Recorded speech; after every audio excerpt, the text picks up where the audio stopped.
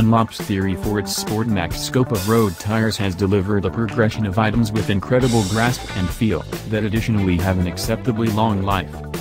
This has earned Dunlop tires a deservedly extraordinary notoriety.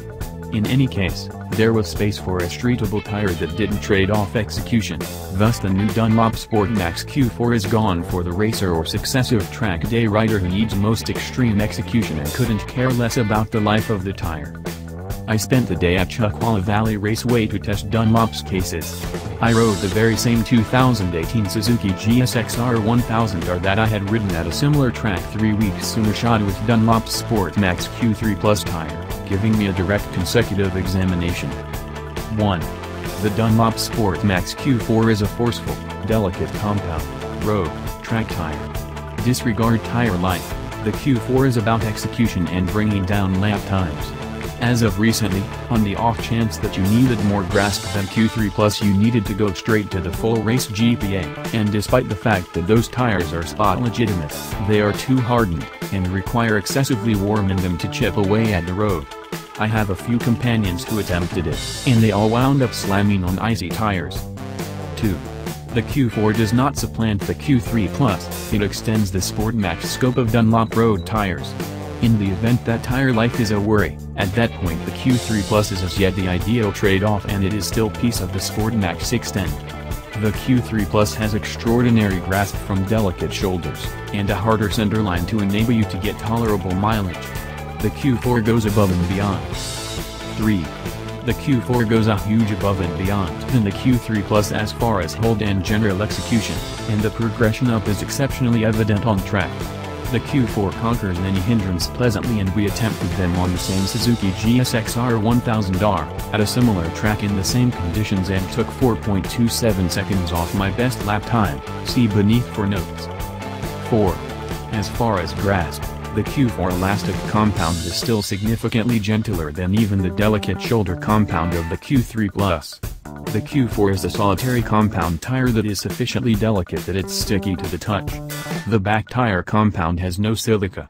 It is all carbon dark, much the same as the Dunlop hustling slicks utilized as a part of Moto America and Moto 2. 5. The Q4 is actually a road tire, so the compound formula has additionally been intended for quick warm-up and no tire warmers are required. Recently employed Dunlop tire analyzer Taylor Knapp did not utilize warmers amid the current Moto America Superbike test. He revealed to me the expression on his opponent's countenances when he just stopped up the bicycle without any warmers after every session was extremely fascinating. I'm generally mindful on chilly tires, so I relaxed for the initial 3 corners. From that point forward, I had the certainty to left here with positively no recognizable change in the tire's conduct. 6. The Dunlop Sportmax Q4 is as near a dashing smooth as you can get and stay road legitimate. This much expanded land-ocean proportion clearly puts significantly more elastic out and about. The long furrows anti-water skillfully, yet it's unmistakably not a genuine wet climate tire.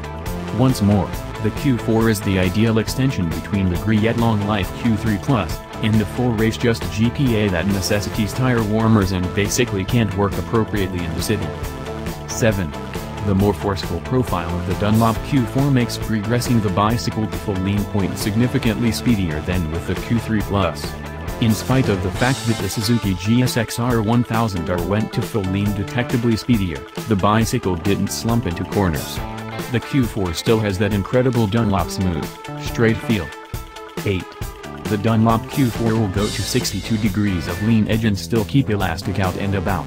Taylor Knapp was routinely recording these lean edges amid the Moto America Superbike test at Barber Motorsports Park. 9. Dunlop's jointless red JLT innovation lays the elastic onto the remains in one long smooth line. Since there are no joins or changes in compound, there is no progress or change in the tire's inclination as it hangs over. JLT expands tire security and diminishes flex, and makes a bigger, more steady impression amid braking, cornering, and speeding up. Another advantage is that the back tire is roughly 1 pound lighter than a similar-sized Q3 Plus. 10. The tire cadaver keeps up the carbon fiber innovation utilized on the Q3 Plus, so the sidewalls have the solidness required for strength on the brakes. The Q4 has a similar firm sidewalls at the Q3 Plus and it keeps a similar consistency when turning in, or coming hard on the gas on corner exit. I discovered I could brake considerably later than I generally do at Chuckwalla, as the Q4 was so steady on the brakes without the tire squirming by any stretch of the imagination. 11. Dunlop prescribed running 32 psi front, 30 psi rear weights and those worked splendidly. Notwithstanding the extremely hot 90-degree, average, surrounding temperature of the California leave that day, the tires carried on faultlessly at those weights and the wear was not surprisingly with the elastic drawing and pleasantly with no tearing. 12. The Dunlop Sportmax Q4 is accessible in more back sizes than the Q3 Plus, including a 200mm back.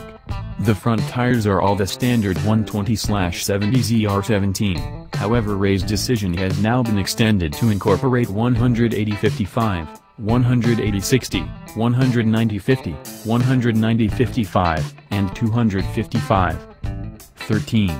Dunlop has evaluated the Q4 forcefully, with the Q4 just costing around 10 to 15% more than the Q3 Plus. Clearly, costs change contingent upon outlet, so you may improve the situation than these costs. However, basically a front will retail for generally $140 versus $125 for the Q3 Plus, and $215 for a 190 back, versus $185 for the Q3 Plus. The 200 back will retail for around $250. 14. The Dunlop Sportmax Q4 is a no-trade off-road legitimate track tire. The execution far outpaces the Q3 Plus that it supplements, and proceeds with Dunlop's convention of an easy-going elite tire. Lap time notes: yes, 4.27 seconds off the lap time is colossal, and in the same class as the Q4 tire is, I can't characteristic all that spared time to it. At the principal track day on Q3 Plus tires, the Suzuki GSX-R 1000R was somewhat delicate at the back and would shake the bars unequivocally, leaving moderate corners. Johnny had jet tuning. Camarillo suggested going up 4 full turns of preload at the back stun, and that cured the head shaking totally for this later Q4 track day test. I presume that stun modification contributed about a fraction of the time spared over the Q3 Plus tires, yet there's no real way to genuinely evaluate it. In any case, I think most would agree that the Q4 for me is no less than 2 seconds a lap speedier than the Q3 Plus.